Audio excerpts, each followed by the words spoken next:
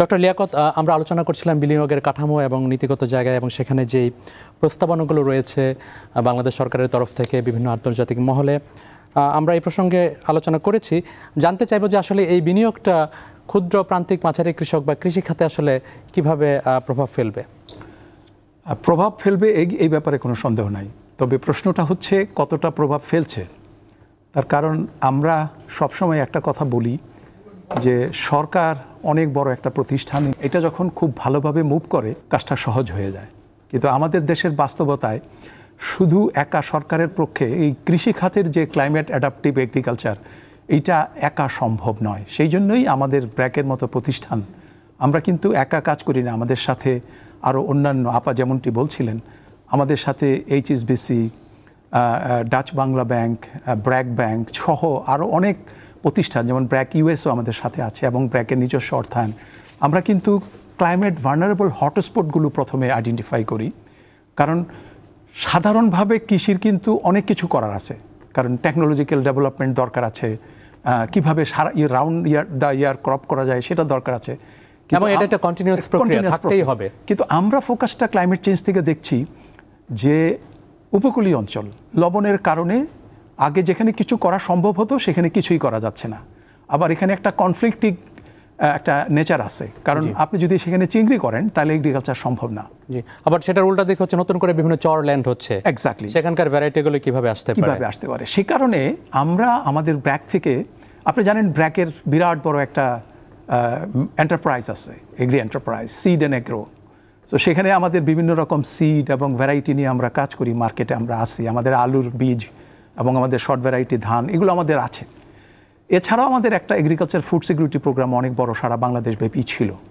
কিন্তু ইদানিং আমরা ফোকাসটা ক্লাইমেট অ্যাডাপটিভ এগ্রিকালচার এবং আলটিমেটলি এটা আমরা ক্লাইমেট স্মার্টে যেতে চাই। সেটার জন্য আমরা একটা নতুন অ্যাপ্রোচ নিয়ে আসছি, এটার নাম হচ্ছে অ্যাডাপ্টেশন ক্লিনিক। এখন আপনি বলতে পারেন যে এটা আবার কী জিনিস? আমরা সবসময় জানি আমরা মানুষ যখন অসুস্থ হই তখন আমরা ক্লিনিকে যাই সেবার জন্য। সো আমরা ফার্মারদেরকে উদ্বুদ্ধ করছি এবং কমিউনিটিকে মোবিলাইজ করছি ওই সমস্ত ভালনারেবল হটস্পটে, যে তোমাদের যখন সমস্যা হচ্ছে, ফ্যালোলন পড়ে থাকছে, কিছু করতে পারছো না, তখন আমরা ওয়ান সেন্টার একটা সার্ভিস সেখান থেকে দেওয়ার চেষ্টা করছি। সেখানে আমরা ইনপুট এবং সিড দিয়ে সহায়তা করি, ইনফরমেশন দিয়ে সহায়তা করি এবং টেকনোলজিক্যাল সাপোর্ট যদি লাগে সেটা দেই, এবং তাদের ক্যাপাসিটি কীভাবে বৃদ্ধি করা যায় সেদিকে আমাদের ফোকাসটা একত্র করে আমরা এই কাজটা শুরু করেছি। আমরা শুরু করেছিলাম খুব ছোট্ট আকারে, এখন এটা আমাদের 13টা জায়গায় আছে। আগামী বছর এটা আমরা আরও 34টা জায়গায় এটাকে আস্তে আস্তে আমরা চাইব যতগুলো হটস্পট আছে, কারণ একটা জায়গার মডেল কিন্তু আরেকটা জায়গায় হুবহু অ্যাপ্লাই করা যাবে না, এটাকে আবার টুইস্ট অ্যান্ড টার্ন করে তারপরে অ্যাপ্লাই করতে হবে যদি আপনি ক্লাইমেট চেঞ্জ নিয়ে কাজ করেন। তো সেই কাজটার মধ্যেই আমরা এখনও আছি, আমাদের কাজটা আস্তে আস্তে বৃদ্ধি পাচ্ছে এবং আমাদের সাথে আমাদের সহযোগী সেটা ব্র্যাকের একটা উদাহরণ আমরা শুনলাম। আমি একটু বিটুপি আপা আপনার কাছে জানতে চাইবো যে আসলে ক্লাইমেট মিটিগেশন অ্যাডাপ্টেশন এই টার্মগুলো আমরা শুনি, কৃষক বা সাধারণ মানুষ যখন এগুলো বুঝতে চায়, জানতে চায়, তখন দেখে যে আসলে তার জীবনে এটা কতটুকু প্রভাব ফেলে একেবারে বাস্তবিক জীবনে।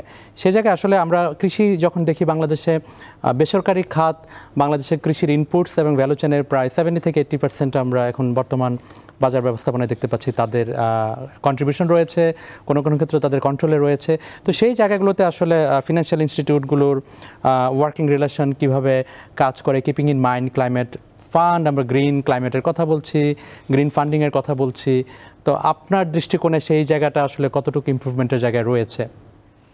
আমাদের বাংলাদেশে specially for the last decade আমরা বলবো যে আমাদের অনেক এন্টারপ্রাইজেস চলে এসছে যারা কিন্তু এগ্রি ফোকাসড, এবং অনেক বড় বড় ইনস্টিটিউশনস এখানে এগ্রিকালচার নিয়ে কাজ করছে। লিয়াকত ভাই যেটা বললেন যে নতুন নতুন টেকনোলজি, ফার্মিং প্র্যাকটিসেস বা ইভেন আইওটি অনেক অর্গানাইজেশন নিয়ে আসছে যেটা স্মল হোল্ডার থেকে বড় ফার্মারদেরকে হেল্প করবে। সো আমরা কিন্তু অ্যাজ আ ফিনান্সিয়াল ইনস্টিটিউশন আমরা বড় এইসব ইনস্টিটিউটের সাথে কাজ করি যারা আমাদের কর্পোরেট ক্লায়েন্ট সাধারণত হয়, তাদেরকে বিভিন্ন রকম ফাইন্যান্সিং বা অ্যাক্সেস টু ফাইন্যান্স আমরা ওনাদেরকে দিয়ে থাকি। অ্যাট দ্য সেম টাইম আমরা কিন্তু সিএসআরে অনেক কাজ করছি, এবং ওয়ান্স এগেন আমরা লিয়াকত ভাইয়ের কথা ধরেই বলছি যে প্রাইভেট সেক্টর একা, পাবলিক সেক্টর একা কেউ কাজ করতে পারবে না, it's two big a demand in this country. So আমরা সবাই যদি একসাথে কোঅর্ডিনেটেড এফার্টে যাই তাহলে কিন্তু we will see the impact. Standard chartered ব্যাংকে গ্লোবালি আমরা একটা অ্যাডাপ্টেশনের ওপরে স্টাডি করেছি করেছি, অ্যাডাপ্টেশন ইকোনমি। সেখানে স্ট্যান্ডার্ড চার্টার্ড ব্যাংক যে এখন আমরা about 60 কান্ট্রিজে কাজ করি, তার মধ্যে 10টা কি কান্ট্রি এইগুলোতে আমরা এই স্টাডিটা করি, তার মধ্যে বাংলাদেশ একটা।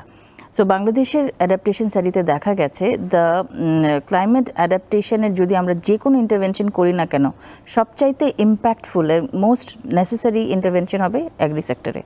এবং এই অ্যাগ্রি সেক্টরে আগামী 2030 পর্যন্ত যদি আমরা ইনভেস্ট করার কথা ভাবি, আমরা এখন যদি $1 ইনভেস্ট করি, ওটার রিটার্ন আমরা কিন্তু এই ডেকেডের মধ্যে পাবো প্রায় $12।